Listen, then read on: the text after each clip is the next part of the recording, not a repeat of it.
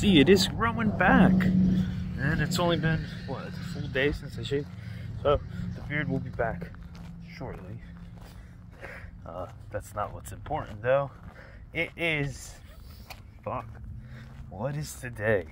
So I just uploaded episode 47. I'm behind 2 days. Dude, I'm not gonna lie to you guys, it is getting hard. The program is almost done, and a lot of the videos are recorded. I'm still recording. The editing doesn't take too long, because like I said from the beginning of this, it was gonna be pretty raw and transparent and all that.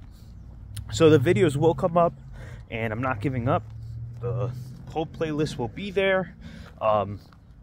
You know, forgive me for, or you know, have some understanding. The program is difficult. I've had a lot of things come up with the training for the police academy. It makes for good content, but it is an adjustment that I have to make, and then still putting this up. And I'm not gonna lie, after that PT test yesterday, that thing drained me. It drained me. I was done. I maxed out on bench, which I haven't done in years. I did that 1.5 miles like my life depended on it. Same thing with the 300 meter. Did a crazy vertical. I surprised myself with it. And you know, the push-ups and the sit-ups, that's not a big deal in a minute, but it was max reps at that time, so I did put, you know, a lot of effort. A lot of effort was put in yesterday on that PT test. So I was pooped after. I was drained, and I took a nap that I needed to recover. My legs feel pretty good today, so surprisingly, after that run. I guess it's because I took that nap and I made sure I stretched really good. And I ate all my meals yesterday, so I'm still on program. Today is, I want to say it's day 54 for me. And if that's the case, that means this is episode 52. I'm going to cut it here just to be sure, and I'll correct myself if I'm wrong. Alright, it's day 55 actually, which is crazy. 20 more days till the program's done. So day 55 for me, that means this is episode 2 minus, 53. It's episode 53. Wow. We're getting there. Almost done. Almost done the program. Almost done this the 75 hard journey. Definitely have come down. I know last week when I checked I was 221.6 in weight, and I looked at myself in the mirror yesterday post doing all that, and yeah, I gotta be in like the 218s or something like that. The running definitely helped speed up the metabolism and doing what I needed it to. So as I said in yesterday's video, I will be hearing back whether I got in or not by Wednesday this week. Today's Monday, so in 2 episodes you guys will, by the end of the episode, 2 days from now. Well, the dates are different, so that's why I keep messing up. It's right now it's day 53 on the episode, right? But right now I'm recording day 53, and the episode that comes out today is episode, I said 48, I think it was, that I 47, it was 47 that I put up today, just because the 2 days, and that's 3 days behind, so it's like a total of 5 days difference, right? And it's actually like 6 days difference, I think. So I will know ahead of that, but when you guys see it, you guys will see it 2 episodes from this recording, what you're watching now. Yeah, so in 2 episodes from this video, you'll know whether I got in or not. Right now, I have 2 jobs set up for tomorrow. I didn't have anything set up for today. I did have a meeting this morning, which is why I'm here doing this at 1:57 right now, but I'm making good timing. I have to do my laundry, I have to cook and prep. I'm gonna try to finally get a video going of me prepping the food for the day. So I'm gonna do that today. Yeah. But today will be, if I'm not mistaken, today is the deload. Well, the first day of the deload process, which is awesome. Because what I'm gonna do now during this deload is gonna be calisthenics and a weight vest walk every single day. As well, from this video on, as well as the weight training, which will be 6 days deloading. Then I will take my active recovery day, and I will be starting the new training block at 3 RIR, and I will begin to progress again on the weights. You guys are probably watching this, be like, why does he keep complaining about, the deload? I kept mentioning deload, and the reason was, every time I was going to the gym, I was either just hitting what I did last time, or I was getting weaker. So I was actually, because of the way everything was working out, the program, I skipped the deload when I switched programs during, if you guys remember back, I had switched from a full body split every day to an upper lower split because of, the efficiency on time versus doing a set here, there, that, and, it taking way more time setting up the weights, right? So this time I have it set, right? So I'm going to explain. It's going to be done like this for a week. All right. So I'm going to take this episode, or this walk on this episode, to explain what's about to go down with this final training block, which will be a short one.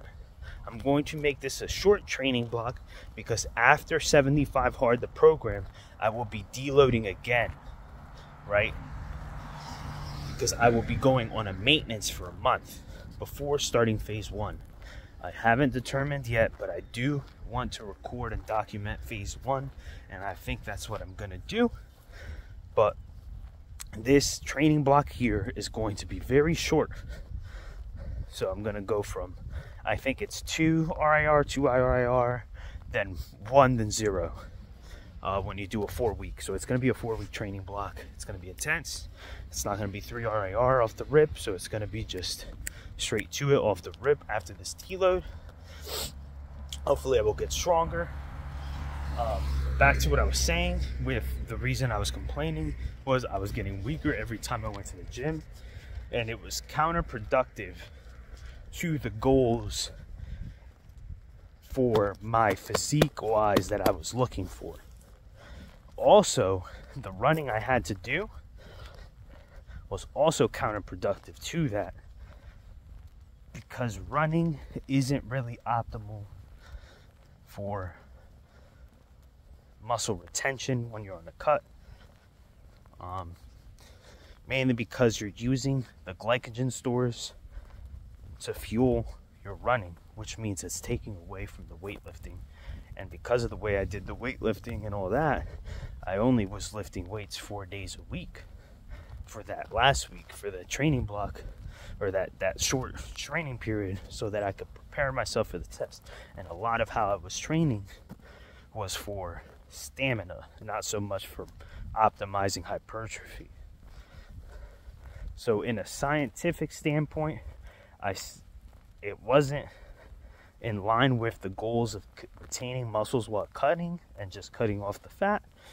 But for performance, it was a good program for performance.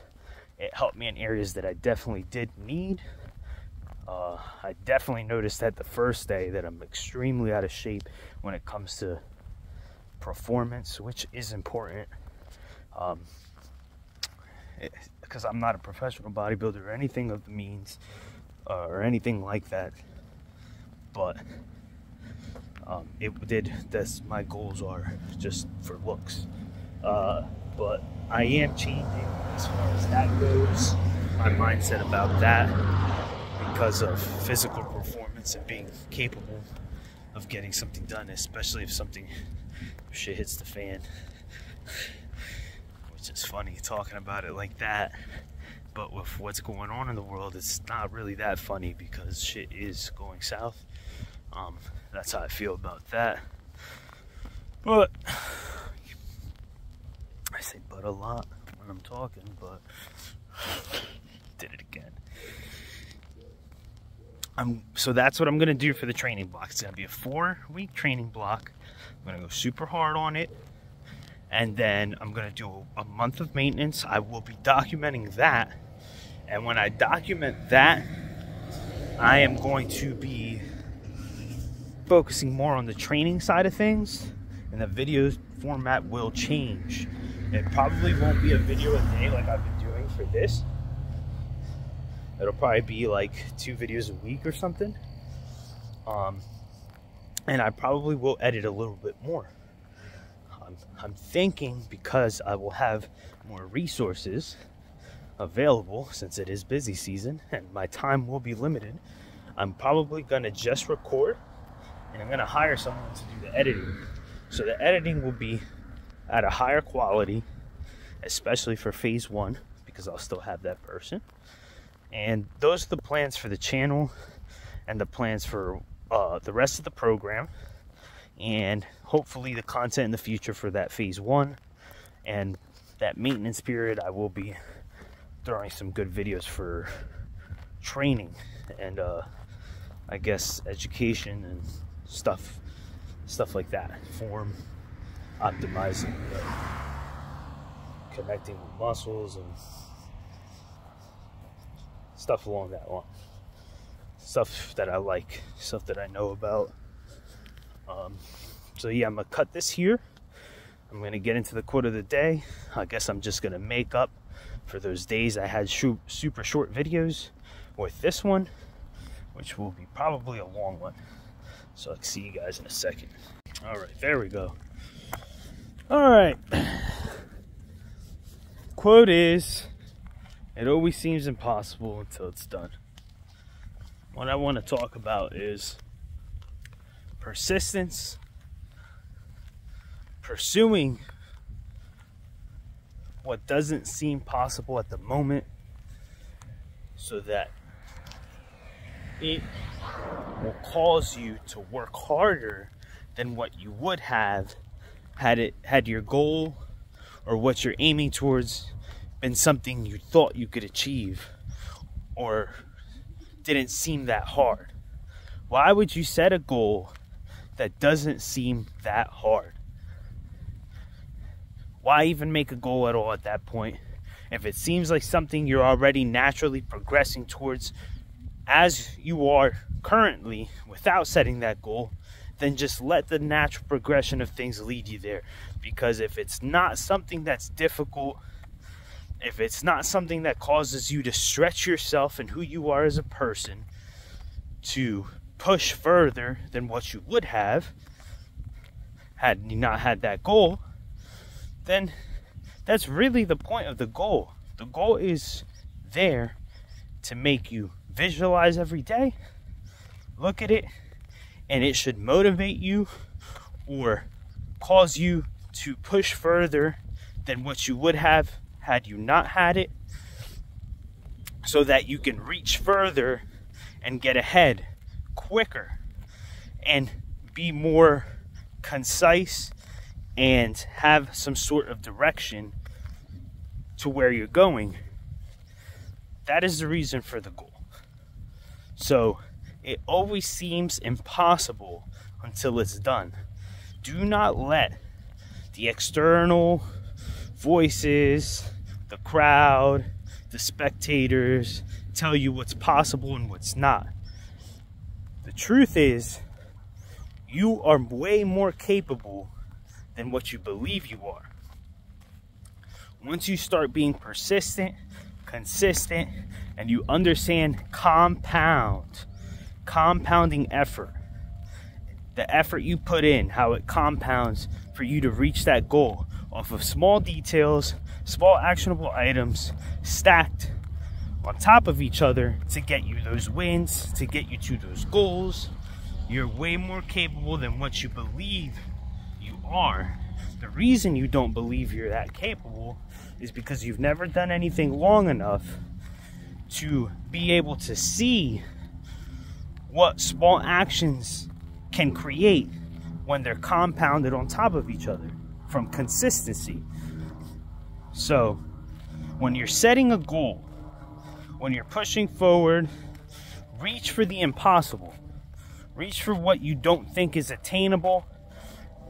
And as you consistently perform the actions that you set up on the map, the little roadmap you make for that goal, once you keep consistent and you keep performing those actions, the belief will come. The belief is never there in the beginning. But once you start to perform the actions and you start to see stuff progressing, you start to realize it's not as hard as you thought it was. It's hard, but it's possible. You will begin to believe. And once that belief and those actions and that consistency come together, you'll get to where you want to go. You'll start to reach goals that you have set, that were impossible. And you will start to amaze yourself by what you're capable of doing and what you've accomplished. And it's worth. Where I'm going with this is it's worth setting those impossible goals. Even if that first attempt you don't reach that impossible goal, it will help you push forward had you not had the goal in the first place. And if you're shooting for the star and you don't reach those stars, you still landed on the moon. And that's pretty fucking far. So take that into consideration when coming up with goals and calling something impossible. And when someone approaches you with an idea, with something that seems like it's impossible, encourage them. Because most people will try to shoot them down, and you never know what someone's capable of. Once times get hard, once someone's back's against the wall, once they said they're gonna do something, and they're put in a position that they have to make it happen, some people shine the best or can do the most when their back's against the wall. You start to see who someone really is when their back's against the wall. I know this is a little off topic, but maybe this is something I really wanted to talk about. Is you don't know what you're truly capable of until you've put yourself into positions where you have to make something happen, where you don't have a choice but to make something happen. I know for me personally, that's when I do the best. When I have my back against the wall, that's when I perform the best. That's when I start making shit happen that I even surprise myself. So if that's how you operate, shit, start putting yourself in those positions. You might perform better. I'm thinking about that now, and I think I need to start doing a little bit more of that. All right, that's the quote. I'm gonna end it here. I'll see you guys at the gym. I will be going to the gym later on today. Yeah, see you guys later. I shouldn't even record this. I got to record it. I'm posting everything up. I'm just gonna hit forward. Just gotta do it. D. Oh, shit.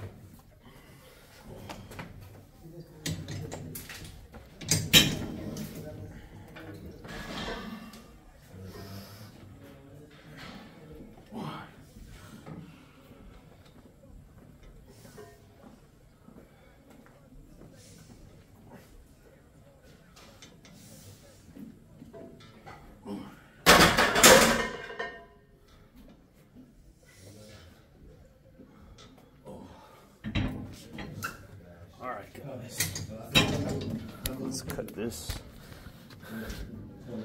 So I'm at the gym. Deload week. Weights and shit is gonna be kind of boring because I'm not going super heavy. Intensity is not crazy. I'm just really trying to recover. So Program's got me on, what is that, 25 pounds less. Half the reps, same amount of sets. And I'm just looking to recover from here. Like I was saying earlier on the walk this morning, from here we'll get a program going, the next one, and we'll start progressing again and going towards that goal. I said I was gonna probably hear back and let you guys know by Wednesday, but they actually contacted me today, the next day. So I passed the exam or the test, the PT test, and gonna the other one's on his way. they got me doing an interview in like 2 weeks. So everything's looking good so far. So that's an update on that. And I'm just gonna keep going where I'm going with this. And I'm gonna have to start figuring out how to do a hit or maybe do some CrossFit. I don't know. Never really been my thing. I never tried it. I don't even know if it is or not. But I'm gonna keep with the workout. You guys see what I'm doing. I'll see you guys in a second. That's what it feels like.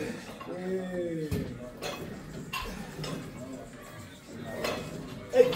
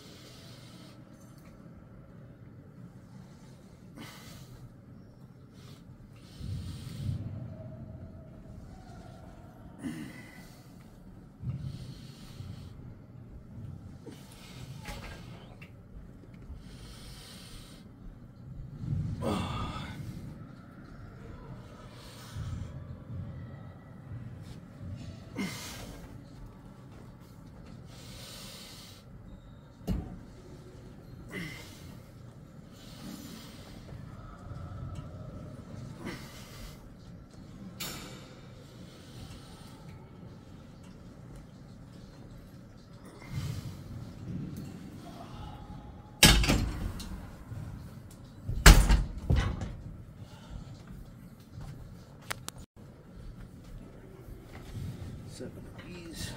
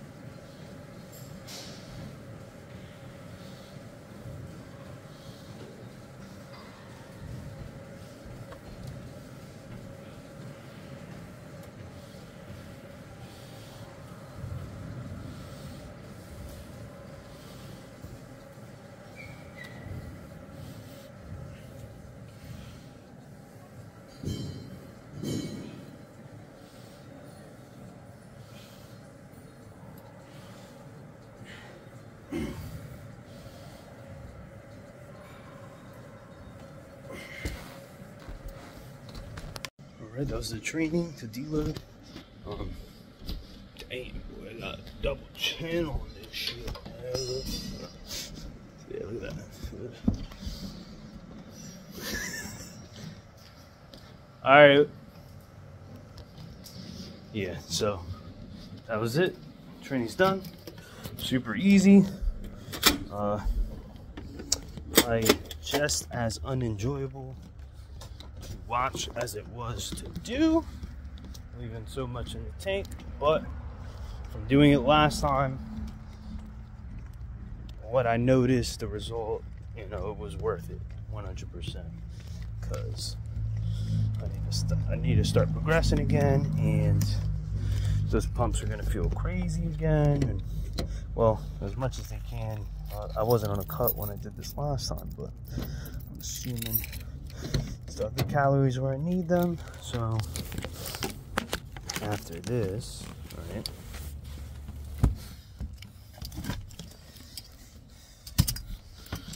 We will begin to cut down the calories. I'm doing HIIT every other day.